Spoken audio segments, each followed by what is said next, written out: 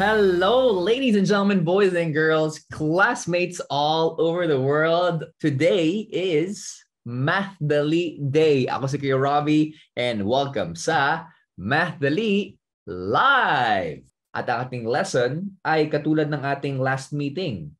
Instead of having those numbers na 2, 5, and 10, may panibagong lesson tayo. Multiplication of numbers from 1 to 10, pero ngayon, by 3 and 4. So, makakuha na natin. Pwede tayong mag-multiply ng 2, 5, 10. And sa pagtatapos ng lesson natin for today, kayang-kaya na natin ang 3 and 4. Recap lang tayo. Sa nakaraang meeting, napag-aralan natin na may dalawang paraan to multiply. Maaring sa pamamagitan ng repeated addition or by skip counting or counting by multiples. Yun ang two ways natin. Gagawin din natin to multiply numbers by 3 and by 4. Okay? Tara, subukan natin. Unahin muna natin ang multiplication by 3s. Tignan muna natin ng mabuti itong larawan na ito. 5 pangkat ng tig-3 stuffed toys. Ganda, no? Baka nagbigay ka ng stuffed toy doon sa crush mo. Pwede, di ba? Ang katumbas nito ay 5 times 3. Maaaring ipakita ang multiplication sa pamamagitan ng repeated addition. Katulad na lamang itong halimbawa natin. 5 pangkat ng tig-3 teddy bear. Di ba? Katumbas na lamang nito. 5 times 3 is equal to 3 plus 3 plus 3 plus 3 plus 3. Mula rito, maaari nating masagot ang multiplication expression na 5 times 3 sa pamamagitan ng pagsasama-sama o pag-a-add ng numerong 3 ng 5 beses, kagaya na lamang nito. 3 plus 3 is 6. 6 plus 3 is 9. 9 plus 3 is 12. 12 plus 3 is 15. Kaya naman ang product ng 5 times 3 ay 15. Ang multiplication equation natin ay 5 times 3 is equal to 15. At pwede rin natin gawin ang skip counting or counting by multiples tulad ng ginawa natin last week. Base sa grid natin, ang unang 5 counting multiples ng 3 o kapag nag-skip counting tayo by 3s, ang numbers ay 3, 6, 9, 12, 15. At dahil 15 ang ika-5 multiple, ito na nga, ang product sa 5 times 3. Kaya ang 5 times 3 ay 15. Subok pa tayo ng isang halimbawa? Yes? Okay. Ano naman ang sagot sa 6 times 3? Kapag gumamit tayo ng repeated addition, ang equation nito ay 6 times 3 is equal to 3 plus 3 plus 3 plus 3 plus 3 plus 3. Mula rito, isa-isahin natin pagsamahin o i-add ang 3 para makuha yung product ng 6 times 3. Sabayan niyo ako, 3 plus 3 is 6. 6 plus 3 is 9. 9 plus 3 is 12. 12 plus 3 is 15, katulad nung kanina. And 15 plus 3 is 18. Kaya naman 6 times 3 is 18. Ang product ng 6 times 3 ay 18 o 6 times 3 equals 18. Gamit ang skip counting by 3s, ano ang sagot sa 6 times 3? Let's skip count, 3, 6, 9, 12, 15, 18. At dahil 18 ang ika-6 na counting multiple ng 3, kaya ang 6 times 3 ay equal sa 18. Oh, ayos. Parehas lang yung nakuha nating sagot. Kaya naman mainam o mas makakatulong talaga kung alam natin ang skip counting by threes. Sige. Paano nga bang mag-skip count by threes? Meron tayong chart dyan. Sabayan niyo ako. 3, 6, 9, 12, 15, 18, 21, 24, 27, 30, 33, 36, 39, 42, 45, 48, 51, 54, 57, and 60. Yan ang chart natin. Pwede pang humaba yan. Pero sa ngayon, mas mainam kung alam natin at iintindihan natin ng mabuti. Kung kanina, multiplication by 3 tayo. Ngayon, punta naman tayo. Hindi sa moon, pero pupunta tayo sa multiplication by force. Okay? Tignan natin mabuti ang larawan na ito. Meron tayong 5 pangkat ng tig-4 na preserved roses. Wow, ganda naman. Ang katumbas nito ay 5 times 4. Ang repeated addition nito ay 4 plus 4 plus 4 plus 4 plus 4. Tulad ng ginawa nating proseso kanina, pag sasamahin natin isa-isa ang bilang na 4 hanggang makuha natin ang product ng 5 times 4. Simulan natin. Okay.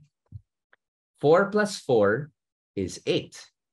8 plus 4 is 12. 12 plus 4 ay 16. 16 plus 4 ay 20. 5 times 4 is 20. Ang product ng 5 at 4 ay 20. Kaya 5 times 4 equals 20. Pwede rin natin gawin ang skip counting or counting by multiples.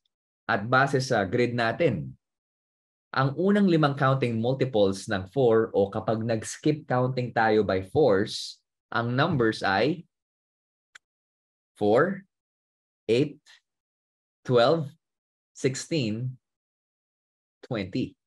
At dahil 20 ang ika-5 multiple, ito ang product ng 5 at 4. Kaya ang sagot sa 5 times 4 ay 20.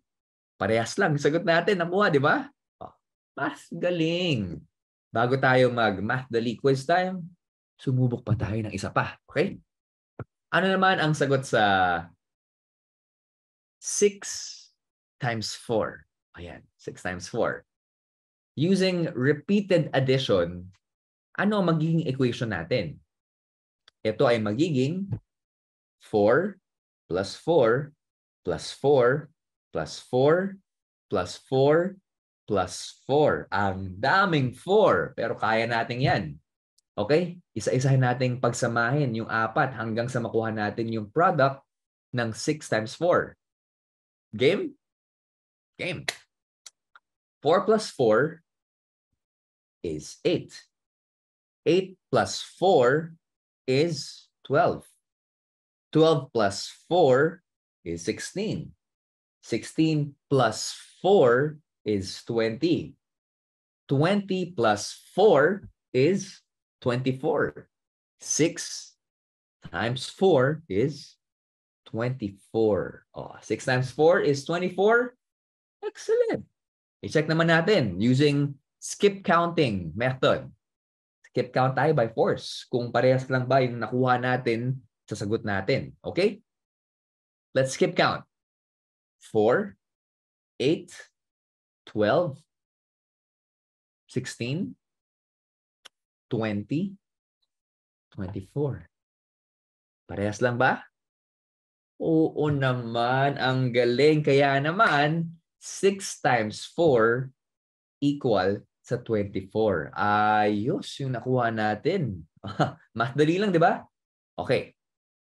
Kung kanina, nakita natin yung table ng 3s. Ngayon naman, tingnan natin ang table ng 4s. Let's skip count by force. Sabayan niyo ako. 4, 8, 12, 16, 20, 24, 28, 32, 36, 40, 44, 48, 52, 56, 60, 64, 68, 72, 76, 80, and so on and so forth. Nasundan ba ng lahat? If I were you, screenshot nyo na to para ma-memorize natin ang multiples by 4. Okay? Mukhang ready na tayo. Okay, tandaan na sa pag-multiply ng numbers by 3 and 4 ay pwede tayong gumamit ng different ways and solutions. Pwede tayong gumamit ng repeated addition o kaya pwede yung ginagawa natin. Mas mabilis. Skip counting. Kumuha na ng paper, ng lapis o pen dahil magsisimula na ang MathDali quiz time. Let's go to question number 1. Gamit ang repeated addition, ano nga ba ang product ng 4 at 3? Is it A12, B15, C18, D21? 20 seconds, go.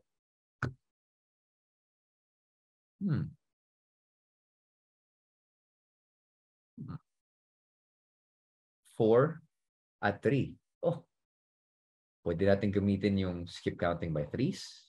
Pwede natin gamitin yung skip counting by 4s. Galing. And time is up. Correct answer ay letter A, 12. Paano ba ito nakuha ko yung Robbie? Ang repeated addition equation ng 4 times 3 ay 3 plus 3 plus 3 plus 3. Mula rito, pwede na natin pagsamahin yung bilang para makuha yung product. 3 plus 3 plus 3 plus 3 is equal to 12. Kaya ang 4 times 3 ay 12. Sino ba nakakuha ng tamang sagot? Okay, quick review sa lahat ng mga classmates natin tungkol naman sa properties. Ano naman ang 3 times 4? 12 pa rin. Kasi kahit balik na rin natin, yun pa rin ang sagot. Di ba? Oh, galing. Nababalikan natin yung mga previous lessons natin. Okay. Nakuha na natin yung sagot sa question number 1. Mapunta naman tayo sa question number 2. Ano naman ang product ng 4 at 4? Is it A, 8, B, 12, C, 14, or D, 16? 20 seconds. Go. 4 at 4. 4 plus 4 plus 4 plus 4. So, 4, 8, 12, and time is up. Ang tamang sagot ay letter D, 16. Ayan. Paano ba nakuha yung 16? Well, malalaman natin ang kasagutan ngayon din. Okay, ang repeated addition equation ng 4 times 4 ay 4 plus 4 plus 4 plus 4. At mula rito, pwede natin pagsama-samahin ang bilang para makuha yung product. 4 plus 4 plus 4 plus 4 ay equal sa 16. So 4 times 4 ay 16. Parehas ba tayo nakuha ng tamang sagot? Galing. Let's go naman sa ating question number 3. Gamit ng counting by multiples, ano ang sagot sa 7 times 3? Is it A18, B21, C24, or D28? 20 seconds. Go. 7 times 3. 3 plus 3 plus 3 plus 3 plus 3 plus 3 plus 3. Okay, repeated addition yun. Paano kung nag-skip count tayo? 3, 6, 9. Oh, time is up. Mabuti pa. Sagutin na natin. Ang tamang sagot ay letter B, 21. Kanina, nag-try tayo ng repeated addition. Ngayon naman, mag-skip count tayo. Okay? Sabayan niyo ako. Ready, set, go. 3, 6, 9, 12, 15, 18, 21. Kaya 7 times 3 ay 21. Ang galing ng mga classmates natin. Diretso tayo sa ating question number 4. Gamit ang counting by multiples. Ano nga ba ang sagot sa 7 times 4? Kanina 3, ngayon 4. Is it A, 22, B, 24, C, 26, or D, 28? 20 seconds, go. So, 4 plus 4 plus 4 plus 4 plus 4 plus 4 plus 4. So, ang gagawin natin, 4 plus 4 is 8. Plus 4 is 12. Plus 4, 16. Mabuti pa, sagutin na natin. Time is up. Ang tamang sagot ay letter D, 28. Para makuha yung tamang kasagutan, skip count tayo. Okay? Upisahan na natin sa 4, 8, 12, 16, 20, 24, and 28. Ang sagot sa 7 times 4 ay 28. Very simple. For sure, marami nakakuha ng tamang sagot. Diretso naman tayo sa ating MathDali question number 5. Si Danica ay may 8 flower vases na naglalaman ng 4 na tulips kada vase. Ilang pirasong tulips meron lahat si Danica? Is it A, 30, B, 32, C, 34, or D, 36? 20 seconds, go. Si Danica ay may 8 flower vases na naglalaman ng 4 na tulips kada vase. Uy, kind of flower yan. Favorite yan ni Mommy. Ilang pirasong tulips meron lahat si Danica? Ilan nga ba? And time is up. Ang tamang sagot ay 32. Good job sa mga nakakuha ng tamang sagot. Pero paano ba natin nakuha to? I-analyze muna natin yung problem, ha? May 8 vase si Danica. At sa bawat vase, merong 4 na tulips tayo.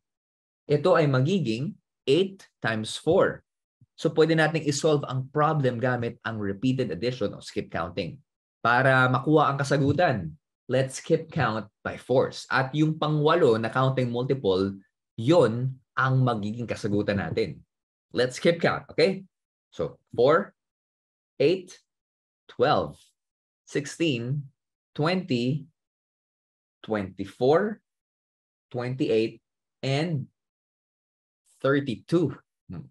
Ang ikawalong multiple ay 32. Kaya ang sagot natin sa 8 times 4 ay 32. Yan ang tamang sagot. At kapag sinolve natin using repeated addition, paano lamang ang makuha natin na 32? Si Danica ay may 32 pieces ng tulips. Good job! High 5 sa lahat ng mga naka-perfect score. Dahil 5 out of 5 tayo. Thank you so much for solving with us, guys. Ang galing.